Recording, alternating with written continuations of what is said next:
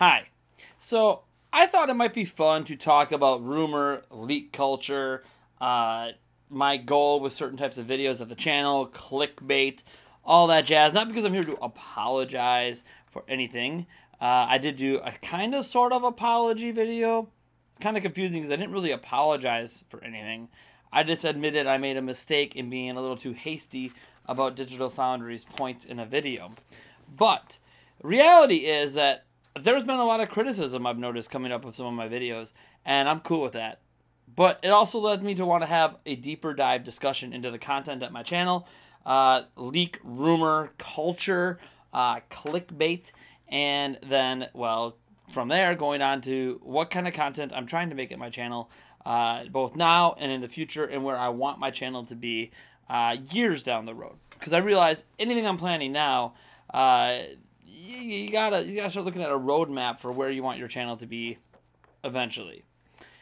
AKA making content I'm proud of.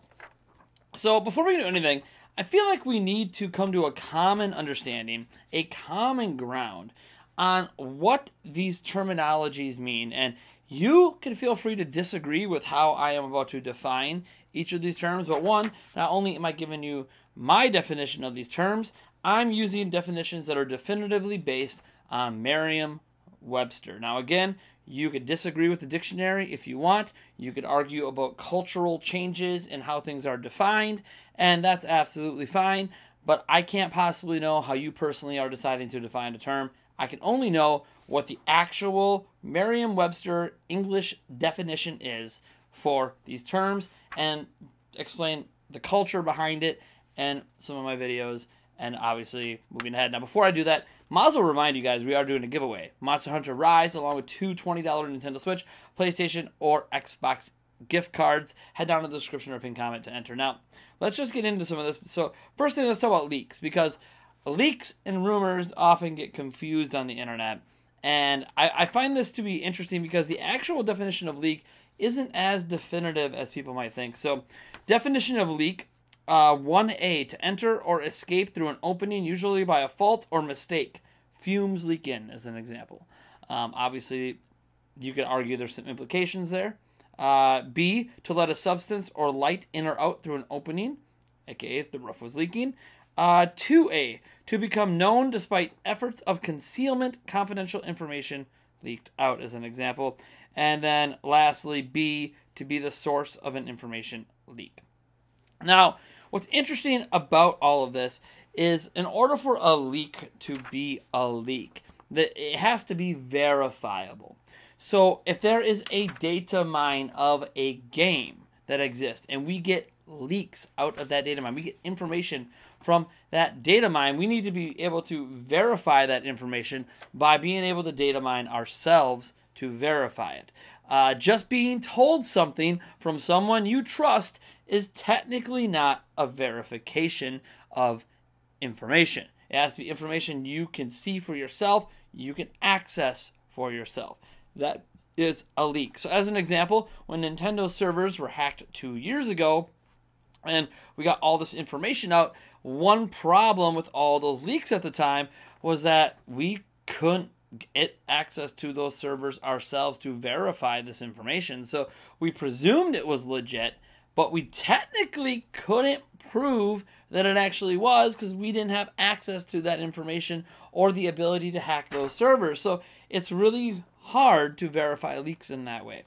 But again, I think there are certain things that happen with leak culture and happen when you call something a leak that's interesting when you're in a reporting situation.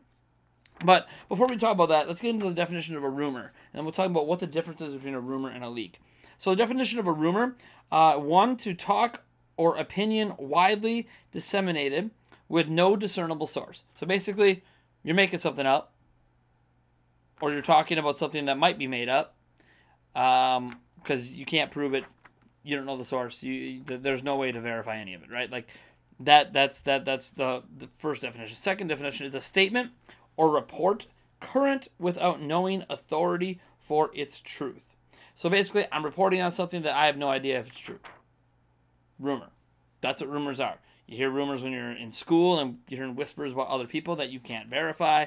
You hear news out there that, you know, is all unverified stuff, no matter where it comes from, no matter how trusted the source is, you can't verify it. Hence, it's a rumor. It could just be made up BS. So like when I made that GTA bully whatever video yesterday, it was labeled as a rumor right there in the title. But it got confusing because the person I had that made thumbnails put the word leak in the thumbnail, and I didn't ask him to change it. That part is on me. I should have asked the thumbnail person to change it. But also, it's interesting because essentially the difference between a rumor and a leak is that a rumor is completely unverified, whereas a leak needs to be able to be verified in some way. The problem is most of us can't verify leaks. You get a screenshot of a game out. How do I know that's a screenshot of a game and not photoshopped? There's certain things you can do to maybe see if it's photoshopped. Could be a different editing program. Could be fan-made. It could be an emulator running mods. Like, it's very difficult to prove or disprove leaks. So here's the problem with leaks. You still have to trust someone without the ability to verify yourself, typically along the way. So, say Kotaku reports, here's a leak for the new Assassin's Creed game. Now, you could say based on prior leaks, Kotaku's probably right, but are you able to verify that those leaks are real? Of course not. So, we're left here standing with our hands in the air going, how the hell do we know the difference between a leak and a rumor? And this is what happens when you get confused about watching videos, and probably why the person who made my thumbnail got a little bit confused as well, calling it a leak when it was a rumor, because I can't verify this stuff. You can't verify this stuff. Very few of us can verify this stuff, so it's all leaks. It's all rumors, or it's just all rumors. So you can always be on the safe side and call everything a rumor, of course. But obviously, leak seems to grab more attention, despite the fact that we factually can't verify any of the leaks anyways. We just, okay, some of it's right, so we think it's correct, but maybe it's not. Same thing with rumors. How do we verify rumors? When things come true. When things come true, a rumor turns from a rumor into a leak. Paintbrush12 over on Reddit. The reason that people feel like everything he puts out there is a leak is because everything he says ends up being true. So then once it's verified, once the rumor he puts out is verified as true, it becomes a leak. That's basically what happens. Leaks are rumors that have been verified. I think we can agree upon that, right? So basically everything starts as a rumor until it's announced. Right now, everything regarding Switch Pro is a rumor. And you'll get some people out there that'll tell you, no, some things are a report. Are a report. Well, let's think about it. Bloomberg, Takahashi Machizuki, puts out there that we're getting 720p OLED panels going mass manufacturing, coming from Samsung, 7-inch screen, 4K, right? We get this information from Takahashi Machizuki. Do you know who his sources are? Oh, they're people at manufacturing. Okay. What people? Did you verify it? Can you verify it? Why are you trusting this person and what they have to say? Oh, because they work at a big outlet? Because they have a track record? Okay. Those are good reasons to potentially put some validity behind the rumors. But they're still rumors. Because it's unverified. You do not have contact with his sources to verify that information. I don't have those contacts. Other people reporting on it don't have those contacts. So for us, it's still a rumor. It might not be a rumor to Takahashi Machizuki. For him, it legitimately is a report. But for anyone else that talks about it or brings it up as a news post, it's technically a rumor. So what do we do about this? Do we just start labeling everything a rumor? I don't know. I think to be safe, yes. But also, we have to talk about other things. Like, what is a report? Man, things get really confusing. According to Merriam-Webster, a report is to give an account of, to describe as being in a specified state, such as reported him, much approved, to serve as a carrier of a message. So, all a report is just a message. You know, they always say, don't shoot the messenger. Okay, I heard from some sources some information about Switch. I put it out there. I'm just reporting. I'm just a messenger. I'm not the source of the information. I'm just the messenger. But I'm the one that's going to get in trouble when that information's wrong. Hence why you got to be so careful about what you put out there and what you are first to report on. Now, we need to get into clickbait, right? Because I think most people are generally fine with rumors or leaks that are really rumors. What they're not okay with is clickbait. And this is where people get upset. So what is clickbait? Well, clickbait used to not have a definition in Merriam-Webster many years ago, but now it's officially part of the dictionary. Here's what Merriam-Webster had to say about it. Something, such as a headline, designed to make readers want to click on a hyperlink. Okay? Hyperlink's basically a link that takes you to something else. So pretty much every headline in existence, okay? So every headline in existence is designed to make you click. So technically, by that first part of the definition, everything's clickbait. However, it does do an amendment on this, and there is no separate definition. It says, make readers want to click on a hyperlink, especially, not always, it notes, but especially when the link leads to content of a dubious value or interest. So what's dubious mean? Because that's a very important term here. Dubious means, 1, an unsettled in opinion. I was dubious about the plan. 2, giving rise to uncertainty, such as a doubtful promise or outcome. So in other words, it means to knowingly create a headline that when you click on it, the information held within is not really about what you're talking about. Or the headline and the information within presents information in a way that is questionable. What is a rumor again?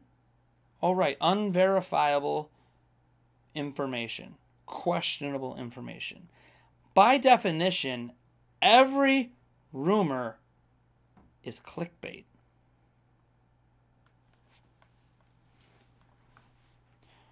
So, do I participate in clickbait as a channel? Yep. I participate in clickbait. It's a fact. I'm a clickbaiter. Anyone who reports on a rumor that they are not the originating source for is clickbaiting you. It's really interesting to think about that, right? Because do you think Takahashi Machizuki's a clickbaiter? Do you think he's a clickbaiter? Do you think all the podcasts that talk about all of the rumors in gaming, do you think it's clickbait? When rumors were coming out about Bethesda being acquired by Microsoft, even though the rumors ended up becoming true, and thus those rumors were leaks, before we knew they were leaks, people were clickbaiting you. Now, I know most people out in the world don't view clickbait exactly like that. Clickbait is more of that bait and switch. Here's the title, the stuff inside, the content is not really about the title, you know. You get a thumbnail that has a title expressing something, you put a famous celebrity in that thumbnail, but then that celebrity isn't even part of the topic at hand. That celebrity was just used to make you click, thinking that title was about them when really it's, you know, not about them. That's, you know, what traditional people view as clickbait, but that's not the definition. The definition is something that is dubious in value, aka it's something that is very questionable. And rumors are things that are unverified and thus questionable. So, I'm a clickbaiter. It feels weird saying it, but I also don't feel guilty about it. Here's the thing. On my channel, I report on a lot of leaks and rumors. Obviously, lately, tons of rumors, right? Everything for like the last week has been a lot of rumors, whether it's the Zelda 35th anniversary stuff, whether it's Switch Pro, everything's a rumor. And so there's been a lot of me reporting, aka being a messenger, on all of these rumors. And every single time I report on one of these rumors, I'm clickbaiting people because the rumors are dubious in nature, because they're unverifiable. I don't feel bad about any of it, though.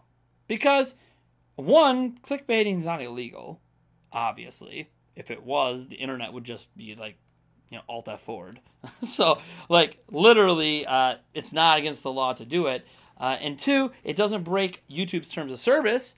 And 3, hey, I enjoy having conversations about rumors or leaks, however you want to label them, even though the leaks were rumors original, whatever.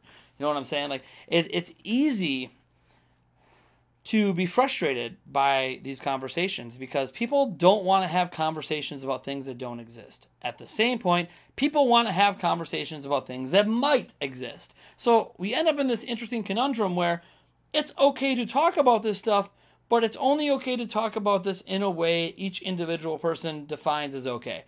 Some of you have zero problems with any of my videos and love the way that I do things. Cool. Other people hate it, but then saw my podcast this morning featuring HMK and my good friend Eric Moore, and you thought the way we handled all that Switch rumors and the conversation about it, that's how you do it. So don't talk about it during the week, but save it for a massive conversation video, summarizes all the information, and comes in with a lot of original thought processes. Some people prefer that. Some people prefer you just don't talk about it at all. You stick to the fact-based news. Here's the problem with sticking to news that has nothing to do with rumors. The video game industry becomes a lot less interesting without rumors. Let me explain. The biggest news item of today would have been that Bethesda and Phil Spencer got together, and other people from, other id Software and stuff, from ZeniMax, they all got together and they did a sit-down roundtable. That's the big thing today. And the only real news to come out of that roundtable was Phil Spencer saying, hey, we made this deal to bring games and bring value to Xbox Game Pass. Essentially saying everything that isn't under a current contract with another platform and isn't legacy content, content that already exists on those platforms. Elder Scrolls Online, it's already on PlayStation 5, going to continue to get support on PlayStation 5. But all future games that don't have locked-in contracts and aren't legacy are going to be exclusive to Game Pass, anywhere that Game Pass is. So PC, Game Pass is probably going to be part of xCloud, and then obviously the Xbox Series X and S. That's the big news of the day. It's news that we've basically known for 5 months, ever since it was announced, ever since Microsoft did the intent to purchase ZeniMax announcement for $7.5 billion. We basically knew that this was going to happen. And yet here we are today, where that's the big news of the day. Is it an interesting thing to talk about? Absolutely. But that would be it. If you're a Nintendo fan, is that what you want to hear? Oh, I mean, I did a news video earlier today. We did a summary of news. There was a single piece of Nintendo news in there. Basically, sales data from Japan. Sales data can be interesting. I enjoy looking at numbers, but sales data isn't interesting to the whole of the gaming community. They want to know, when are we getting Breath of the Wild 2? They want to know, when are we getting Metroid Prime 4? They want to know what's coming after Skyward Sword HD. They want to know, does Skyward Sword HD have new content? They want to know more about Mario Super Rush. But we don't get news officially like that often. And if we did, where are you going to get that news from? Nintendo. Because that's the only way it's not a rumor. Unless, obviously, some of their employees come out in public and say, like, if Sakurai goes on Twitter and announces the next Smash character, you could take that for work, because Sakurai's the one who's making the game. But stuff like that doesn't usually happen. It usually comes directly from Nintendo. So, I can say, I can wait and just not make those videos. Not make rumor videos, and just wait for the big news that you're already going to know before you watch my video. Or I have a report from Jeff Grubb telling me there's going to be some Zelda stuff, some Zelda information. Would you guys like to hear it? Would you? Or should I just not talk about it because it holds no intrinsic value to some people? This is the thing. It's a balancing act. I could sit here and just tell you sales data, call it a day. Or I have this really interesting, cool thing that creates a nice conversation and builds hope and maybe hypes you up for nothing. Maybe it brings your hype down and you end up getting your expectations blown away. But it's a more interesting thing to talk about, is it not? Not just for you to listen to, but for me to talk about. Now, at my channel, it's my channel, right? I can do anything I want. I want to start talking about PlayStation 5 stuff, Xbox, PC. I want to, obviously kill it with Switch. Like, I'm going to do all that. But I'm going to make the content I want to make. And I personally am really interested in talking about the possibilities. And you know what rumors do? They provide guidance on possibilities. And so that's why I talk a lot about Switch Pro. That's why I talk a lot about Zelda 35th Anniversary. I could just make discussion videos all the time, and I do that. But sometimes I might want to make a discussion based on a rumor. So I do that too.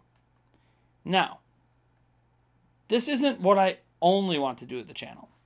Now, you guys might have saw the Nintendo Prime podcast. We had our 2 conversation videos and then 3 so far full episodes of the rebooted Nintendo Prime podcast. We've actually had like over 120 episodes at one point of the original podcast, but scrapped all that, rebuilt it from the ground up, and now I think the podcast is better than it's ever been. And we're still building out. Technically, this camera right now is sitting where a new set is currently being built and will be finished up this weekend for the Nintendo Prime podcast. That's right. The set we just built is getting more revamps and changes done to it to improve the quality of the podcast. That podcast is my highest quality ever produced consistently thing on this channel. And people love it. It's getting more views than ever. I love the quality is coming through and the viewership's staying a lot higher than the 500 views an episode we used to get. Now we're getting 2,000 views an episode. Who knows, in 6 months, maybe it's getting 10,000 views an episode. But I want to keep improving the quality of that show. Here's the thing, though. That's not the only high quality, different from just my standard one-off, here's one piece of news, here's one rumor, here's one discussion video. I want to do more. Here's the problem with doing more. Every high-quality piece of content like the podcast is time-consuming. I have a job. I have 3 children. I'm in college full-time. I had someone today tell me while we were premiering the episode of the podcast, the latest episode, episode 3, featuring HMK, that I should just, hey, I would save time if I stop making 3 videos a day, did 1 video every 2 or 3 days, and combined all the news into one news summary video that maybe is longer, like 20 minutes or something, right? Okay, that's fair. That's a fair ask. But to make that longer video would require a 5-hour chunk of time that day. To make each of my individual videos might only take an hour. But now I got to find 5 hours in a single day to step away from a full-time job and step away from my kids and step away from college that I'm also in full-time. Not part-time, full-time. I got to find a 5-hour in a row slot to get that done. That's a lot harder than finding an hour here, a lunch break there. You know? Deciding, oh, I can rush a project here at work and then, you know, or put something I work on the back burner for like an hour. Take like a half hour later answering a business email and then get a video out the door. It's a lot harder to do that. But you know what will make it easier? If you want to support me on Patreon, you don't have to. We have some stretch goals on Patreon. Not just like the different tiers, the 1, 5, 10, 15, 20, 25, 50, whatever tiers I set up over there. Some that get you on an episode of the podcast. What I have are stretch goals, a 500, a 1,000, a 1,500, and et cetera, et cetera. Each one of those stretch goals are things that are aimed to bring higher quality content to you guys. I like the news summary video I did today. I want to make those news summary videos better, more jam-packed with fancier editing and the best audio quality I can, the most informational I can, and do it in a way that has some entertainment value and really brings out my personality. Okay? I like that. But to create a video like that takes a lot of time. Time I can't afford because I have bills to pay.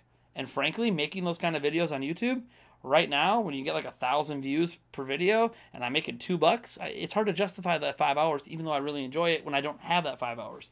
So the support over on Patreon at patreon.com/Nintendo Prime will lead to videos like that existing, because then I don't have to care that the videos aren't getting enough views to afford me the time. I don't care about views, but I do care about time. So for me to take more time out from my job, I need to be able to compensate myself for that. Hence the stretch goals at Patreon. But long haul, that is something I want. The kind of news summary video I did today, I want to keep building that up, keep building it up, keep building it up, making it better and better every time I do it until it's a consistent thing you can expect at a consistent time. You know, Monday through Friday, bare minimum. I'm a family man. I'm not going to bog down my weekends. And I want to keep talking rumors. I want to keep making discussion videos. Heck, theory videos every once in a while. Highly researched theory videos. Those are fun too. If you think about what game theory or the game theorists do, it's just a bunch of made up crap that's kind of connecting dots with a whole bunch of research and real life math and all that.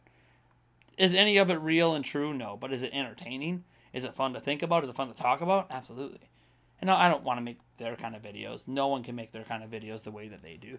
But do I want to make more proving why Link isn't dead in Majora's Mask?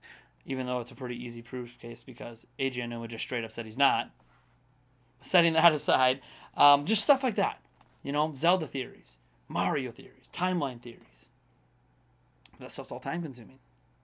I'm not a kid anymore. I'm not a teenager. I am now in my midlife. I'm going to be 35 this year. I might only live till I'm 70. I could be halfway through my life right now I have 3 kids, college, and a job. I have a fiance, and I'm getting married next year. I have a house to maintain. My own house. Yes, my studio's in the basement of my house. Oh my God. I'm a typical gamer in his parents' basement, except I own the house. Not exactly my parents' basement. It's my basement, where I put my studio conveniently so my YouTube stuff doesn't interfere with my everyday life with my children. Because I'm a responsible adult. I take care of my family, but I separate that separation of church and state. Here's what daddy does. This stuff isn't really important for you. So let's separate it out. I don't want my kids thinking, hey, I'm going to grow up and be a YouTuber. You can try, but that should be more of a, if it happens and you get successful enough to do it for a living, it happens by happy accident rather than being a life goal you make for yourself. Because, you know, social media success, far from guaranteed. That being said, I hope you enjoyed this video. I hope it was informative. I hope you didn't find me combative or argumentative. I just wanted to have an honest conversation about the culture around all of this, why I do what I do, the kind of videos I want to make moving forward, why I'm looking for support on Patreon, because I really want to drive higher quality content, including this podcast that I've heavily invested into, by the way. The only thing we're really missing at this point is, you see this microphone here? This is actually a really nice microphone. This is an AT2035 microphone. I love it. It was donated to us back in 2018, I believe, by a guy named Be Righteous. Thank you so much for that. And these mics are still going to be of use forever on this channel until they stop working. But one thing we're trying to do in improving the sound profile of our videos is we want to go to the next step with the audio, specifically for the podcast more than anything. And that next step for us are Shure SMB7s. Okay, they're $400 a piece. That's why during our live streams, we're always fundraising for it. I'm not going to leave a donation link on this video. I'm not looking for handouts. You know, I'll probably buy them eventually on my own once I can afford them. But right now, we've invested everything into the podcast. New TV. We got some new desks coming in. We got some new really, really expensive boom arms coming in that are just going to make our life much easier. Just a whole bunch of stuff. Some remodeling we got to do. Things are looking good. Just got this new lens on this camera, which I think is actually working pretty well with the monitor behind me. I know it goes in and out when because I have a rotating wallpaper back there on this giant monitor. By the way, this monitor is huge. You guys see this thing? That's one monitor. See, the lighting went weird. Like, that's one monitor back there. You know, eventually I need to get a new camera. I want a camera that records at 4K 60, not 4K 30. I want a camera that has better lenses available for it as well. So, anyways, there's a lot of things I want to do with this channel to make things better, not just higher quality audio. I want the content to be better. I want to hire a video editor someday who's just better than I am factually. Just like the guy I have doing thumbnails is just better at making thumbnails factually than I am. My promise to you moving forward is I will do better to try to delineate conversation pieces versus rumors versus news. How I'm going to do it, what templates I'm going to make for it, I don't know. Maybe it's just as much as the titles themselves. Maybe the beginning of every title will say news, rumor, conversation, or opinion. Maybe that's what I do. Maybe I don't mess with the thumbnails much because creating consistent things with the thumbnails sometimes actually drives viewership down. But maybe I should, you know, make sure the titles themselves start with the obvious. So you might glance at it, then glance at the title, and immediately right away in the title it tells you if it's a rumor, if it's news, conversation piece, podcast. Although, I probably won't change the way the podcast works because the thumbnail says Nintendo Prime Podcast in it. So, all right. Anyways, you guys let me know what you think about this. What you think about some changes, other stuff. Again, really amazing microphones. No complaints. The Shure SMB7s just have a better bass and a better mid-range to really bring out the true sound quality of our voices, which is what I want to do on the podcast. And just wait till like COVID's over and I can have people come to the studio in person and we can do interviews. Wouldn't that be cool to get some indie dev interviews? I just found out that there is a certain studio in Wisconsin that Bethesda recently founded. Wouldn't it be great to get one of them in? Someone from that studio in to interview? I live in Wisconsin. I think we can make this happen. Anyways, folks, I'm Nathaniel RoboJams from the Tender Prime. Thank you so much for tuning in. And I'm going to catch each and every one of you guys in the next video.